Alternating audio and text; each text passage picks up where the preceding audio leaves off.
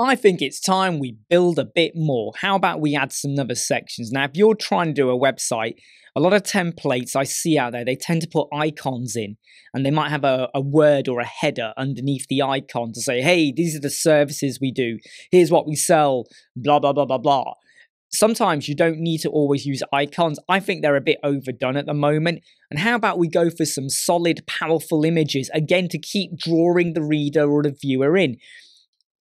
They're obviously here to find out more about their cats who are causing them a problem and how they can help their cats out. So let's give them some more cat images. Right, let's just scroll down over here.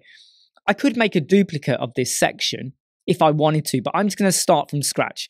I'm going to hit the plus sign and I'm going to go with 3-column approach. So there we go. It's all going to be 1/3, 1/3, 1/3. I'm going to stick into this section. Well, firstly, I'm going to make this be a full width. I'm also going to ensure that there is no gap and the height will be minimum height. And for now, I'm just going to set it to be a 0. Okay. And the column position, I will leave as middle for now. In fact, no, we won't. We'll go for bottom. And you'll see why when I start to add in the headers. That's a bit of a clue there. Let's go to the very first one and let's go to style, column 1, style. Let's add in a image.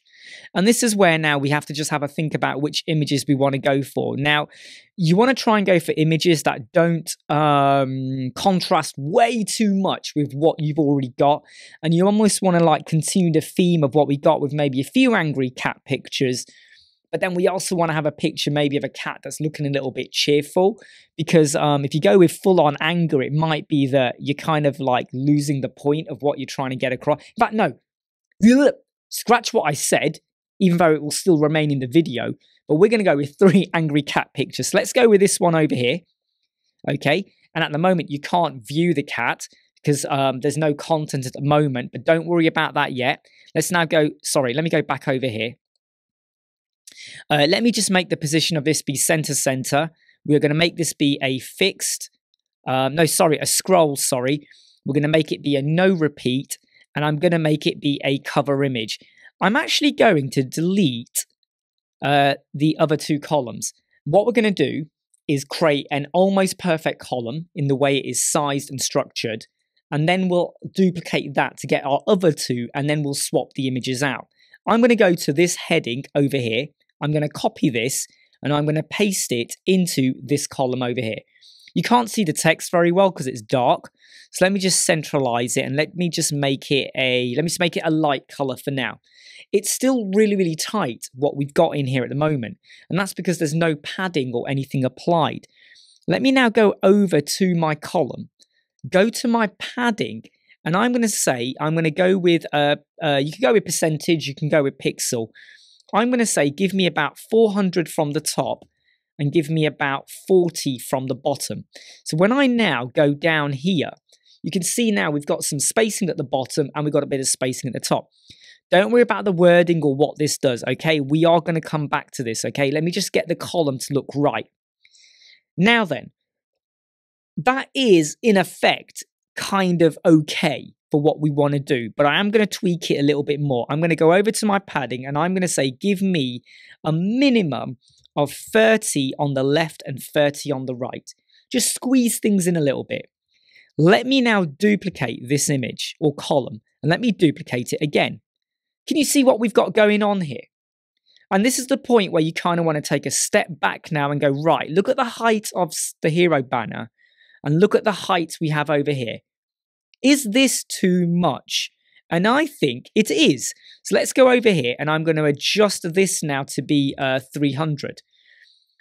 You'll notice you get a bit of dead space at the top. That's because the column 2 and 3 still have 400 pixels as their padding at the top. That is looking a little bit better. So what we'll do is we'll just copy that and paste style. And when you do the final one, it all shifts up. Let's now just have a look at how that is looking. It's kind of looking okay. The only thing is, though, is that the images aren't kind of the best because we have duplicate images here. Let's go over to column 2. Let's now pick a different image. I will go for this one. And I'll now go to column 3, go to the background style, and we'll go for this black cat over there. I have a black cat. He's wonderful. but sometimes he does look miserable. Now, this is where, again, I feel like you need to take a step back. Don't just drop images in and go, hey, I got images in, they look fantastic, I'm happy. Study what you've got.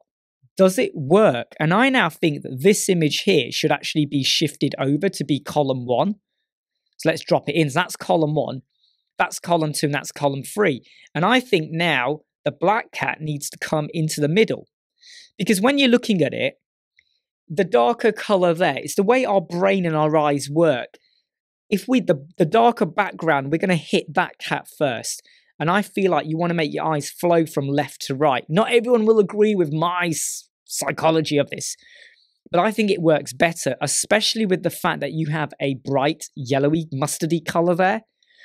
So by having a lighter color here, it blends in better. It's not fighting for attention. Whereas here, it kind of blends in nicely with there. So there's something about contrasting and the way you get colors to work there.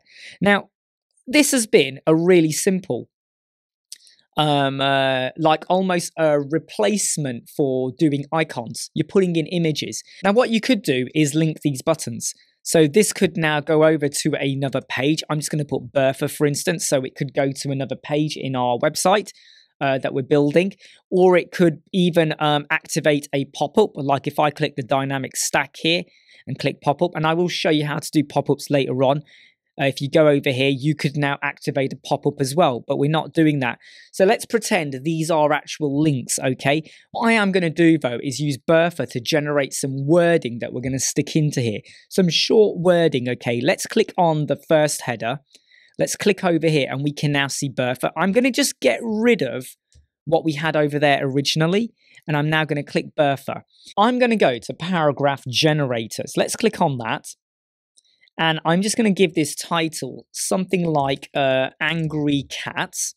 And the description, I'll just put in something like is Angry Cats Make a Mess. So I did a search on Angry Cats Make a Mess. And what we're now starting to get is like, we have some wonderful wording going over here.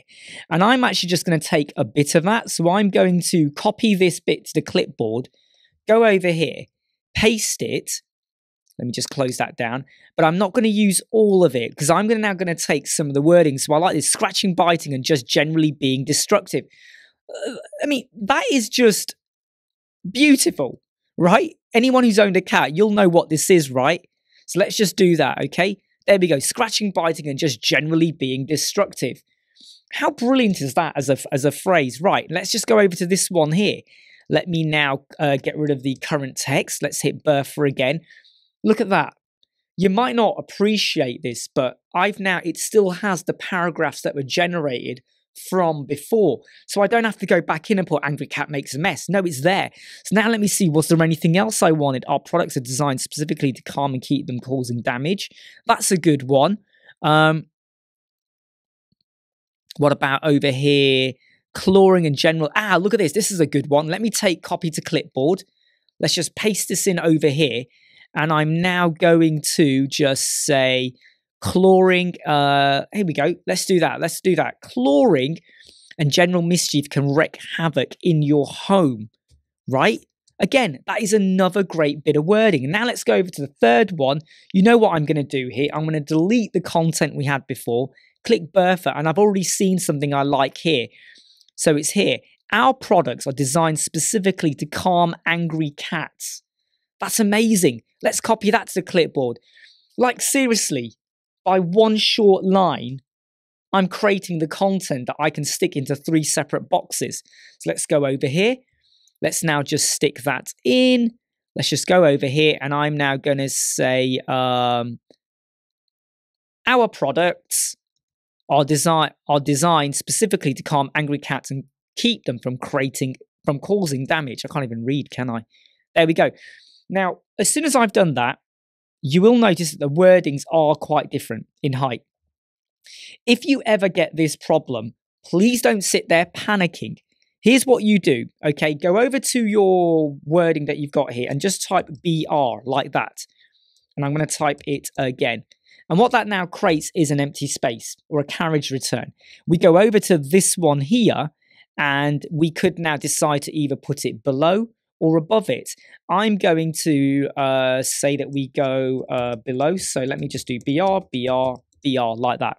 Sometimes you have to test it out a little bit. So I've removed one breakpoint because when you actually view it, they are now actually aligned okay. So there wasn't any need for the extra breakpoint, but you would just test that out and check, hey, it's part of the game. You just got to go with it, okay? You will obviously notice, though, that we can't actually read all the wording here. So there's certain things we could do. We could add in a bit of an overlap, maybe, like a background overlay. So let me show you that.